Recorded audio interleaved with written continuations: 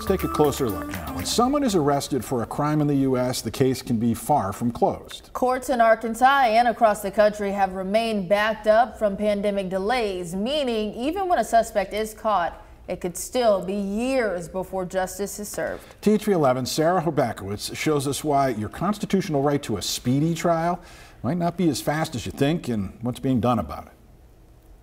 A year and 6 months is not a speedy trial. A year and a half ago is when Marcy Welch lost her 27-year-old son, Brock. Never in my wildest nightmares did I imagine I would be sitting here talking about my son having been murdered. Marcy says Brock was shot multiple times after giving a stranger a ride that night. Police arrested Emil McCoy weeks later, but it would be more than a year before a court closed the case. A lot of heartache, a lot of sadness, a lot of being stuck and not being able to move forward, a lot of cringing when the phone rings and maybe it's the court system. Brock's case would add to the nearly 14,000 criminal cases that prosecuting attorney Will Jones inherited when he took office in Pulaski County that year.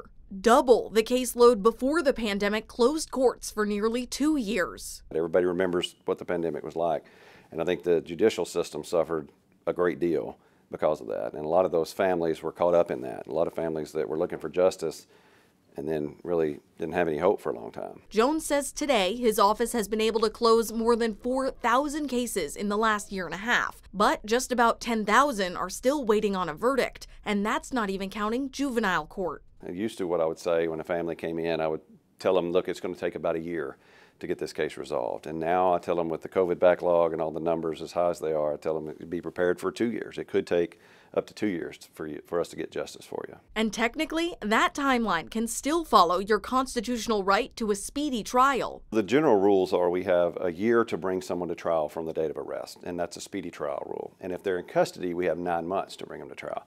Now, there are things that can happen throughout the court process that can extend that time out. A process Marcy wasn't sure she could wait for much longer. So after more than a year, she approved of a plea deal. McCoy pleaded guilty to a first-degree murder and received a 33-year sentence. I was up till 2 or 3 o'clock in the morning. Did I do the right thing? Should I have gone ahead and gone to trial? Was I selfishly saying I don't want to go through trial when my son experienced it? In Arkansas, even before the COVID backlog in 2019, 2 out of every 3 people detained in local jails had not been convicted of a crime.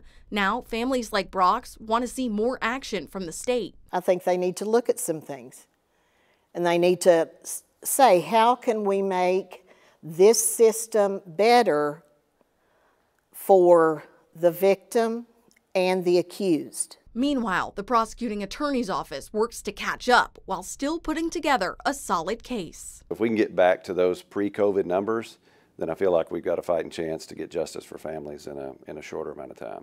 In an effort to catch up to pre-COVID numbers, Jones says his office is working to see which cases can be solved by a plea agreement, like Brock's, to speed up the process. Whether a suspect stays in custody during a trial or is out on bond, and for how much, is up to the individual judges in each county.